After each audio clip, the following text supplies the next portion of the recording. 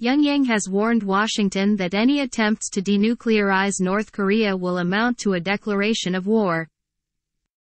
The warning came in a statement from Jo Chul-soo, Director General of the International Organizations Department of the North Korean Ministry of Foreign Affairs. And in response to the United States' call for the Security Council to pass a resolution against missile launches and human rights violations in North Korea, at the Council's session in New York on Monday. And the U.S. Ambassador to the United Nations, Linda Thomas-Greenfield, called on all member states to join that step and work for the complete, verifiable and irreversible denuclearization of North Korea.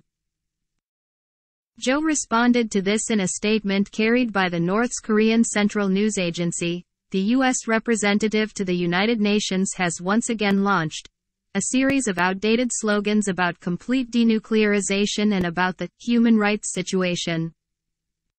He added, any power must bear in mind that if it attempts to denuclearize North Korea, it will be dealt with firmly in accordance with the Nuclear Power Policy Act. He warned that pressuring North Korea to give up its nuclear weapons means defining a declaration of war.